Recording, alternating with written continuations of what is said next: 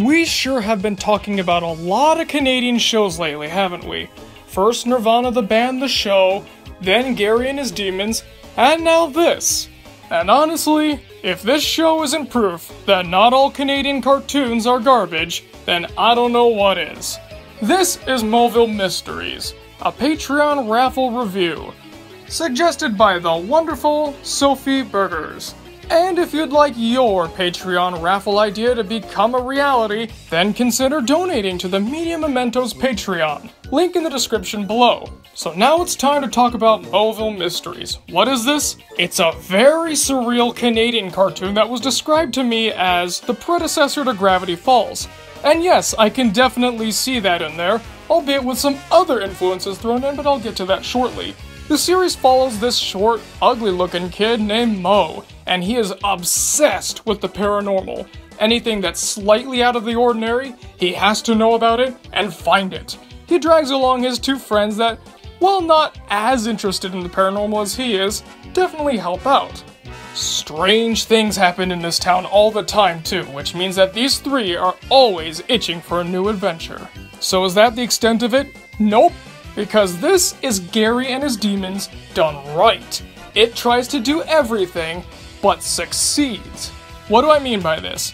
Well, it's a supernatural show, full of monsters and ancient items and curses, each one containing an action-packed adventure and understanding the lore behind each and every thing. Not only that, but it's also a slice of life show. The series primarily takes place in the town, so there's a lot of hanging out and talking and just chilling out between the three characters. And sometimes they're not even the main focus, so it's able to have a lot of action and understanding the paranormal, while also being a slice of life series, something kinda like Hey Arnold or Ed, Edd n Eddy. It doesn't hurt that the characters are all very likable. Mo is my favorite character of the bunch. It doesn't hurt that he's voiced by Frankie Muniz, he does a great job as always, but this guy is radiating with excitement and charisma. Whenever he sees something that's slightly unusual, he drops everything to go get it and understand everything about it, solving the mystery, defeating the monster, whatever it takes for him to have an adventure this week. You know what makes this extra special? Main characters are usually pretty hard to get right, especially in children's media. Like in Harry Potter, whose favorite character is Harry? While I'm sure there's some people out there, I'll tell you, that's very few and far between. In things like these, the side characters tend to steal the show. Again, with Harry Potter, usually people's favorite characters are Snape, Dumbledore, McGonagall, Voldemort, or even Gilderoy Lockhart, but rarely ever is it Harry. This is because, in all honesty, the main character is usually one of the weakest, being there to be the main character, not having as much personality or flair as those around them. They're the ones that further the story, but don't necessarily have the most redeeming qualities or interesting traits. But Mo is not that. The best I can describe him is getting Dib from Invader Zim and Dipper from Gravity Falls and putting them in a blender. That's this guy. He's got all the insanity of Dib, but also the good-hearted nature of Dipper. Now let's talk about his friends. Mimi is basically Sam from Danny Phantom done right. She's the straight man, or straight woman of the group, being the most level-headed and the one to voice concerns when things are going too far.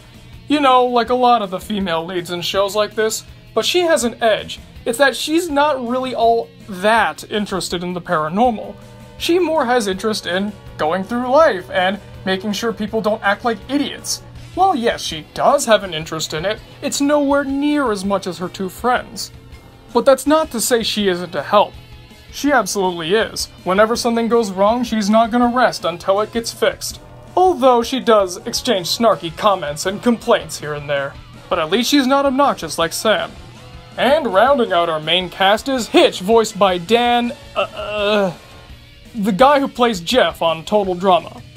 He's the goofy comic relief guy, but he's not obnoxious, thankfully. And I can't tell you how relieved I am to see that. Trust me, not every lovable comedic sidekick is an Ed from Ed, Edd n Eddy. There's a lot of Jake Spider Monkeys and Rodney Squirrels out there, let me tell you.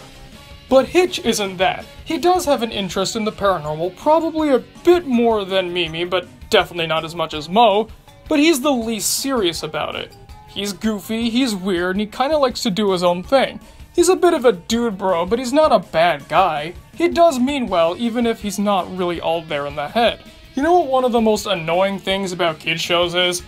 When they stop the plot entirely to have the wacky comedic sidekick say something loud and stupid or low random. Just take a look at all the new Fairly OddParents episodes that have been coming out over the past few years, and you'll see exactly what I mean. With Hitch, they don't do that.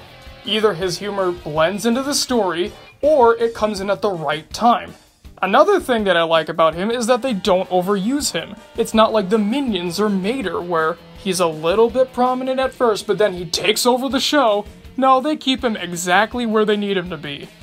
And this is one of those shows that I always love to talk about where the characters are very well developed, so much so that you can put them in any situation and the scenarios would write themselves.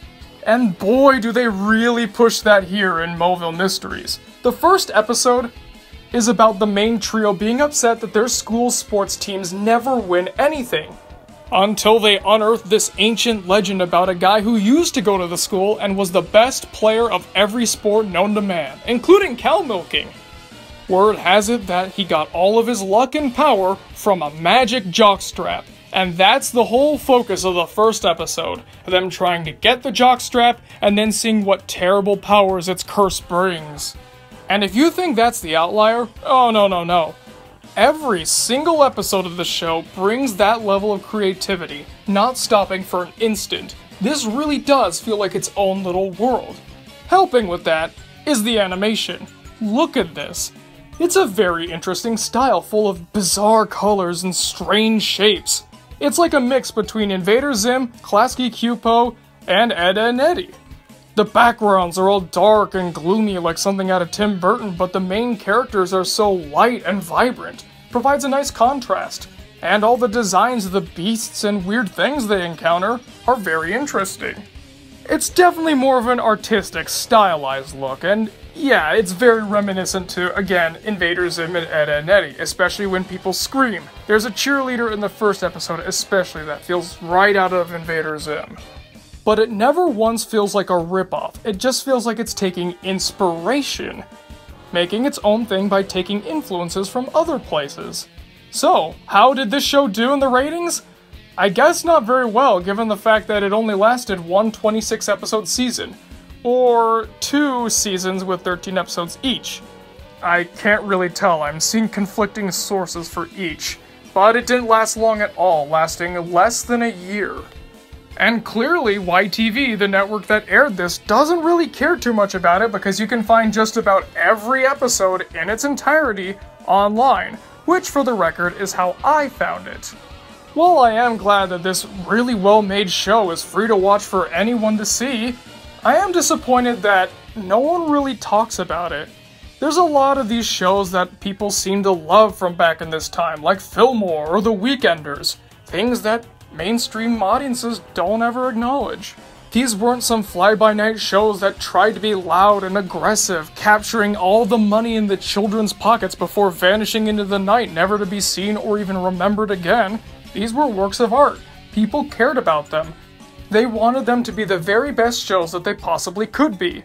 But whether it be through network interference or lack of a proper audience or both, they didn't last. And it seems like Moville Mysteries is exactly one of these. And I'm very happy that this got recommended to me, because I never would have found out about this show beforehand. Do I recommend it? Sure thing. If you're even slightly interested, or you like Invader Zim, Ed, Edd n Eddy, or weird things in general, I suggest you check it out. This would probably be right up your alley. If not, it's worth a shot at least. Everything's free on YouTube, so it's not going to cost you anything, right? Sad to say, this series never really got the attention it deserves, but I can say that Moville Mysteries is definitely worth your time. Well folks, thanks for watching the video. Have you seen this show before? If so, what'd you think of it? And if not, are you interested in checking it out? Comment below and let me know, because I'm always excited to hear what you guys have to say. Thanks for watching everyone, and I'll see you guys next time.